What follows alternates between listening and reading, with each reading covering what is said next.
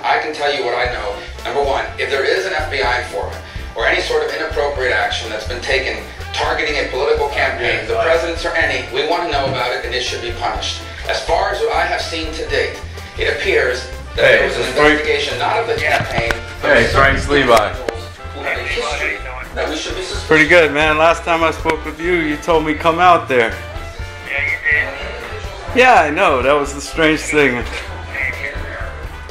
Yeah, I was just following your direction. Well, no, I didn't give you directions. Just walk in and walk into the studio.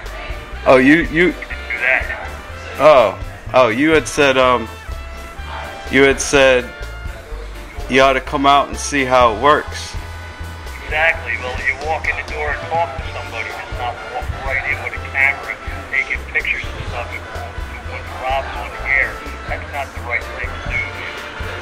Oh, well, how did Elizabeth get in the studio? We invited her. Oh, why is that? She's 93 years old. Ah. So you got to be 93 to be invited? Now, see, were you ever in politics? Because this is exactly what politicians do. You know, she's in here and you're not. The way she came in and she was invited, she sat down right there by the check-in and everything, and she did exactly what had to be done. Her and Randy. You walked right in, bogarted right past everybody, right into the studio. You can't do that, Levi. How do you know? Well, you did it, but it's the wrong thing to do. How do you know I did that? I was told the whole thing by at least 5 people. Well, you know, it could have been worse, Frank. Huh? Could have been worse. Well, why? Why should it be worse? Who's your problem with here? Is it with the people on Sunday? Why do you say that? I'm asking you. I'm asking you. Why do you bring up people on Sunday though? I understand that you had a problem with people on Sunday. Well, what is that all about? Because I don't have a problem with people on Sunday. You sure? Well, it seems they had a problem with you. Oh, well, that's too bad. I hope they get better. All right, you want to talk to John? Yeah, I'm hoping to. Yep. Thank you. All right.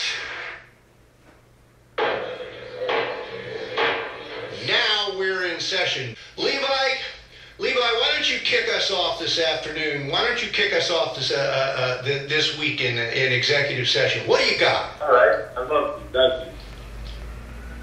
Yeah, I was hoping to be able to have some input into the last conversation on, all the data collection and everything. Uh-huh. We'll go ahead and... How do you mean, which data collection are you talking about? I believe the conversation was framed as being around privacy, but what you're really dealing with is a consolidation of power when you have this massive data collection that a few people have access to. Yeah, it's interesting because there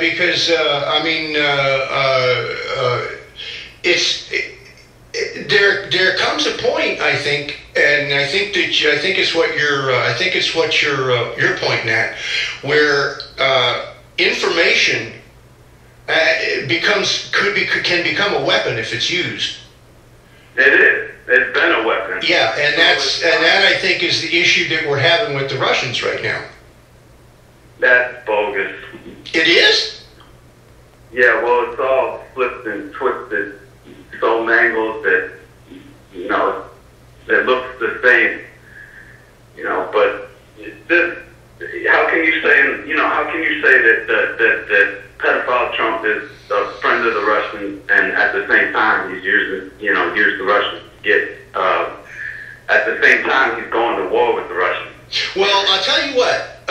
First off, I'm not prepared to entertain your characterization, which you've made before. But that's okay. I understand. I think that I understand where you're coming from. One of the best covers that you can possibly have for cooperation is to appear to be slightly at odds. I mean, we're having a little fight here. But I don't. What makes you think that what makes you think we're at war with the Russians at this point? Before you, okay, please don't hang up. Huh? I live here. The situation in Syria, it's being. The story goes that Bashar al-Assad is being armed by Russia.